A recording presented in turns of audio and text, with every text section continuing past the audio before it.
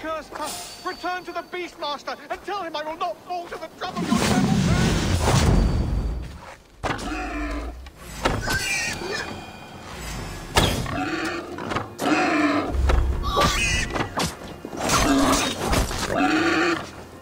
You dragged me mad! I did not mean to snare the sheep.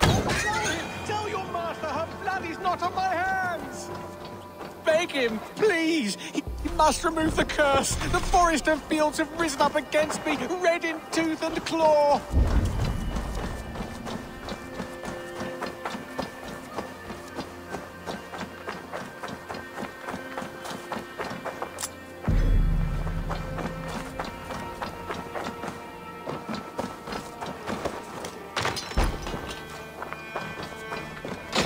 Dead.